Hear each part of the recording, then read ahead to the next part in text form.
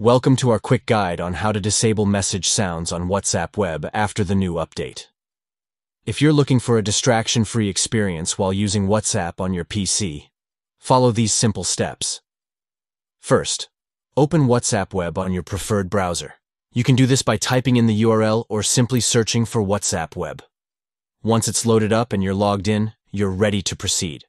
Next, look for the gear icon located at the top left side of the screen. It's right next to your profile picture. Click on that icon and you'll be taken to the settings menu where various options await you. Now, choose the notifications option from the settings menu. Here, you'll find several notification preferences that you can customize. It's the perfect place to manage how WhatsApp interacts with you while you work. Finally, locate the option to disable message notifications. This will prevent any sound alerts from popping up whenever you receive a new message. Simply toggle the setting to off, and you're all set. By following these 4 easy steps, you can enjoy a quieter experience on WhatsApp web without the constant pinging of message sounds. If you find yourself needing to re-enable notifications later, just follow the same steps and toggle the setting back on. Thank you for watching.